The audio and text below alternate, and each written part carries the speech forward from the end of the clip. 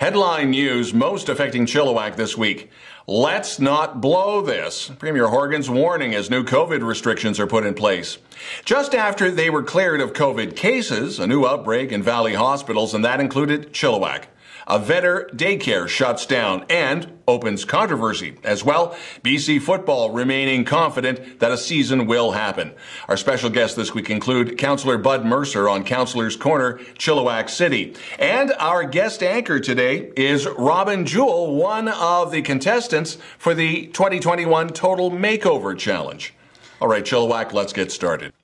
As COVID cases are climbing again, and this time complicated by the new variants, the PHO, the Provincial Health Officer, Dr. Bonnie Henry, toughened up the rules. But not before John Horgan, the Premier, said, "We've come so far, let's not blow this." And he was basically pointing to people between the ages of 20 and 39. With temporary rules that are in place until April the 19th, that includes indoor worship services. Those are on hold. Outdoor services remain. This as we go into the Easter long weekend. Indoor dining is on pause, but takeout, delivery, and patio dining are okay. And with a major outbreak at Whistler Blackcomb this after spring break, that resort has been shut down for 3 weeks. Public health guidance for schools has also been amended to support and encourage students down to grade 4 to grade 12 to wear masks while at school. Teachers already have to wear masks. And indoor fitness centers and gyms, they're on hold as well, again until April the 19th. Barely 3 days after being declared clear of COVID cases, Chilliwack General Hospital was put back on the list. Fraser Health reported 4 new cases at CGH, along with outbreaks returning to Abbotsford Regional and Mission Memorial Hospital. For CGH, the past outbreak lasted 1 month.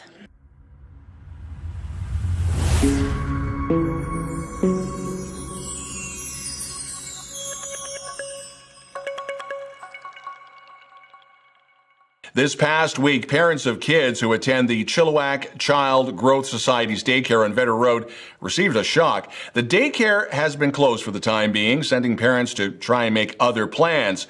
Letters were sent out to parents as well as posted to the Facebook page. It is hoped, according to the CEO, Amber Bardwell, that personal and family issues can be attended to and that the center would reopen in April. Other online critics noted that paychecks for staff had been missed and that issues with the provincial government bodies had been addressed, or not. There's also no clarity on the Facebook page that there will be a reopening. So on top of all of that drama, and in the face of access to the daycare center, which is restricted on Vedder, there was another problem. The Chilliwack Progress newspaper reporting that the husband of the daycare owner was involved in a January shooting at the Vedder Canal. IIO, which is the police watchdog, is now handling this investigation, and it has come to light that she, the owner, was injured in the takedown of her husband, with more details still to be filtered out. The investigation led to the execution of 3 search warrants and the dismantling of an alleged fentanyl trafficking operation. Chilliwack RCMP Crime Reduction Unit, the CRU, initiated an investigation in March of 2021 when police received reports concerning the suspected trafficking of fentanyl at an address in the 46,000 block of Yale Road, home of the Chilliwack Union of Drug Users. The CUDU, from their Facebook page, is described as a union offering advocacy, harm reduction, and many other services as a way of combating overdoses.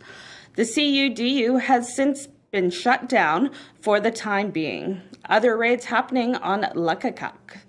chillTV asked CUDU organizers for comment. We are still waiting for their response. Chilliwack School Trustee Barry Neufeld is back in the news, this time from a posting to a closed Facebook group called Exposing Soji 123. It is a page administered by Carrie Simpson. She's the president of Culture Guard. That organization is anti-Soji as well as anti-LGBTQ.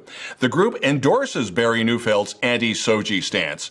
Neufeld, who is a publicly elected school trustee, said in that post that parents should pull their kids out of public schools for fearing they could be indoctrinated into a gay or trans lifestyle. chillTV has reached out to Neufeld for comment, and we have not heard back. In September of 2019, the BC Prosecution Service announced that a special prosecutor approved charges involving allegations of theft of $113,000 from the constituency office of Chilliwack MLA John Martin. The person charged is Desmond Devnich, who Martin later fired after the charges were laid. Devnich, at the time, continued to work for the Chilliwack Chiefs and has since left that position. Last fall, Devnich pleaded guilty to fraud charges, which were later dropped, but is still up on charges of breach of trust.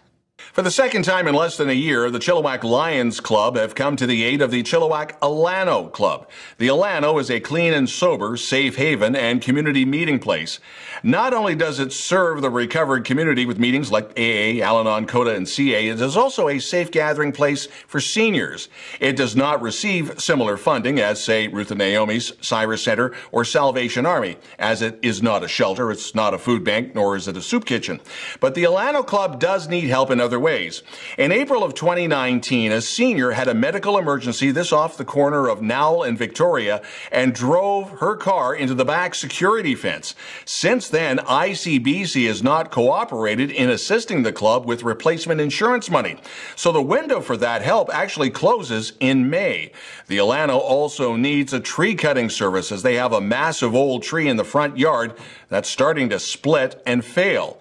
The Alano will also need a new used gas lawnmower, as the one they have now is well past its prime. The old Ann Davis thrift store remains with the organization and has morphed into their community outreach center. The grand opening was on Monday and featured dignitaries included Mayor Ken Popoff, Councillor Bud Mercer, RCMP officers, and Ann Davis Executive Director Patty Makahonic. The center will assist those in need with services and counseling and will work with the City of Chilliwack Reaching Home program, as well as the Canadian Women's Foundation Safer Stronger program. On April 1st, 2020, the City of Chilliwack officially became a designated community under the federal government's Reaching Home program, which brings with it over $1.7 million in funding for the next 4 years to address homelessness in Chilliwack.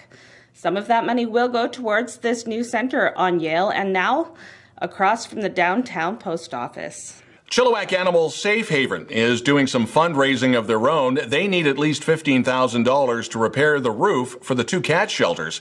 They don't receive the type of money that the SPCA or the Provincial Wildlife Rescue Centers receive, so they have resorted to a GoFundMe page to help out with that project. Meanwhile, in Abbotsford police are investigating a cat theft.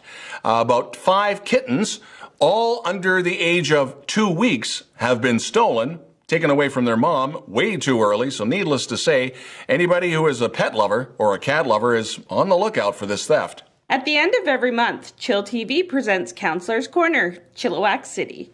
This month, Dawn engages Chilliwack City Councillor Bud Mercer in a conversation. Take it away, Dawn.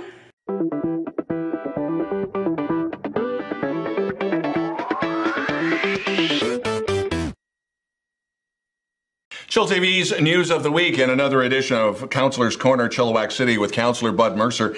A lot of things to catch up on, and I know one thing that was near and dear and still is near and dear to your heart. This was the single-use bylaw, and I guess, shopping bags and beverage dispensers? What exactly does this involve, and how is it going to play out for those of us living in Chilliwack? Well, it's pretty much everything that's bad for the environment. This is a good start, nowhere near the end of the list. I think we, as a city, Chilliwack still got a long way to go, but I think it's a great start. The plan is to introduce the bylaw in January of 2022, but we're still in the process of the public consultation with both the public and businesses, and that online consultation is still open till the April 16th of the month that's just before us.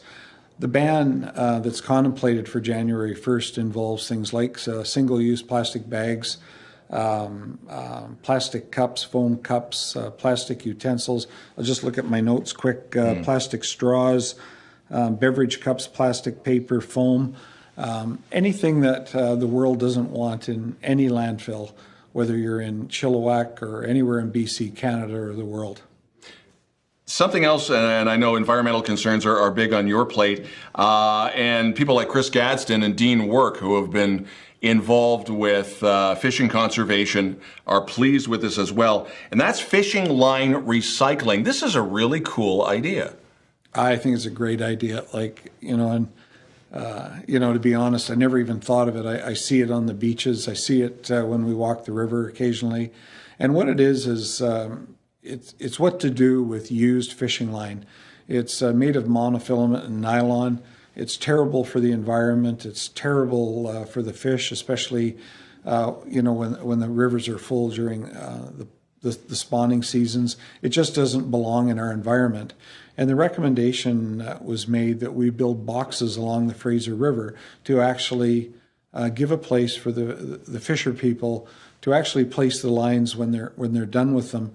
And not everybody would throw them on the beach, but some of them do end up on the shore and then end up in the water. But it's a place for them. So we've now built and put in place 14 disposal stations along the Fraser River. It's just was a great idea. It's a great news story, and it's great for our environment. Something that you and I have talked privately about because of your background in law enforcement, and I know this was a big issue for you, and that was the sale of bear spray. I thought it was already restricted, for lack of a better term. So what is now the bylaw that is, has it now been enforced, imposed? Yeah, it is in place, but just to be clear, I think what you're referring to is what's called pepper spray, and what makes it illegal is the percentage of the active ingredient in the product. So pure pepper spray that you see the police officers carrying as a use of force item is prohibited for the average citizen to carry. But what's being sold in what was being sold in some of our local stores is what's called bear repellent. So it still has the active ingredient of pepper spray, but to a lesser degree. So it makes it legal to sell. The bear spray is intended for people that are frequenting the backcountry as an element or a piece of protection against the elements, against bears. And what was happening is it was being weaponized on our streets in Chilliwack.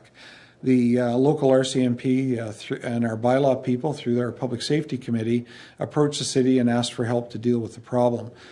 Calls for service with the police where this bear spray was being used as an element of an assault. Robberies was in some months going up 100%. And believe it or not, it could be bought in downtown Chilliwack in local corner stores. We all know where they are and who they are. But they were selling bear spray downtown Chilliwack. So you have to know what it's going to be used for. It was a common sense decision to look for a way to prohibit it from those stores, but allow stores that are actually involved in supporting backcountry recreational opportunities for citizens and visitors. They're able to buy it, but the sale of it's restricted. Again, it's a good news story. It's a public safety story. And there are other issues that we will talk about in the weeks to come. Again, Councillor Bud Mercer, a big thank you for joining us. And you're watching Councillor's Corner, Chilliwack City on chillTV's News of the Week.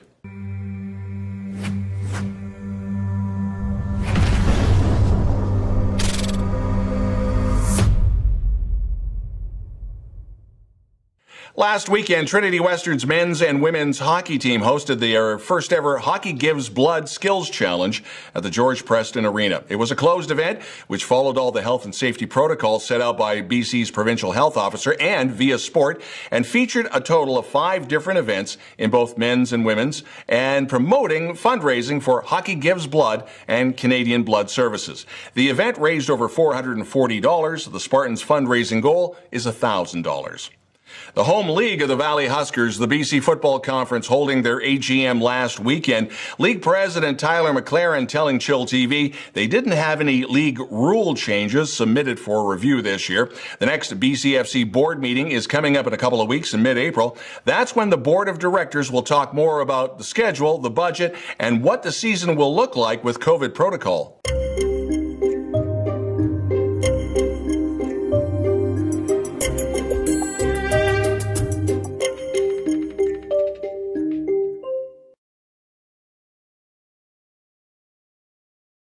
chillTV weather. It is typical for this Easter long weekend. A mix of sun and showers, and the high around 12 to 14, depending on, of course, how much sun we get. A big thank you to Robyn Jewell, our guest anchor this week, who is one of the finalists for the Total Makeover Challenge. Robyn, tell us a little bit about yourself. What do you do and what are you up to now? Well, thank you, Don. It's very nice to be here. I'm so excited to have the opportunity to sit with you. I am a full-time mom. I have two beautiful children. I have a 16-year-old and a 22-year-old. I do also work full-time at Save On Foods. I'm your local grocery store clerk of 25 years. Very proud of that fact. And I've also been doing the Total Makeover Challenge for the last, oh goodness, I believe we've been in this now for about 8 weeks, 9 weeks running now, and it's super amazing. I just love everything I've learned and all the wonderful people I've had the chance to meet. Wonderful chance to meet Trish and Jenny of Chill and Chat. I know they're one of your counterpart shows, and they're fantastic ladies.